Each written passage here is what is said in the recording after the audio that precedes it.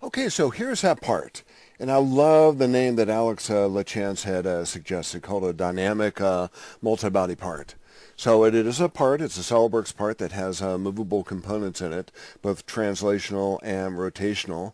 And it is a top-down design, so if you look over here to our feature manager, and you follow the usual items in here, but the first item at the very top of the tree, right after the origin, before any of the sketches and features that follow that, is my reference sketches folder or a skeleton sketches folder. And you see all of them. We have a sketch in on the top plane, the front sketch, the right sketch.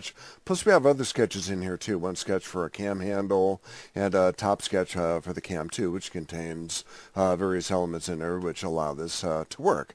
So if you take a section of this, or actually let's just demonstrate the motion.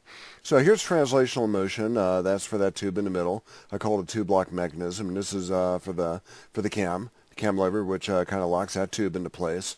If you look at the top sketch or the front sketch, actually this is top sketch, there's all sorts of elements in here that you could change as you would anticipate inside of a part to be able to get your clearances correct and get the parts at the right size. They're all here in the part, and you also have the motion associated with that in order to make sure that everything is the right size and fits together. So if we go here to section view and take a look at this, let's go ahead and take a look at the motion that we had before.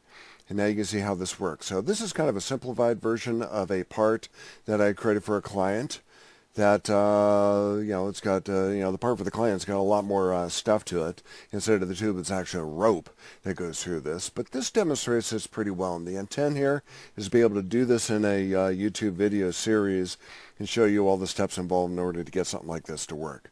So that is what I like from Alex LaChance, as he suggested, a dynamic multi-body model part, perhaps, or something similar to that, similar wording. Love that word. This is how that works.